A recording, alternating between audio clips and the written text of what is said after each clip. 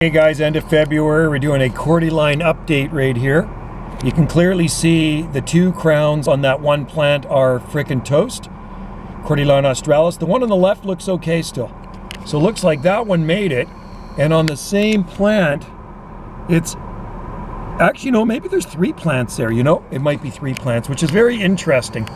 Let's go down to the bottom of it here on Salt Spring Island. So maybe it is just three separate plants. So isn't that strange that those two Cordylines were less cold tolerant than that Cordyline right there?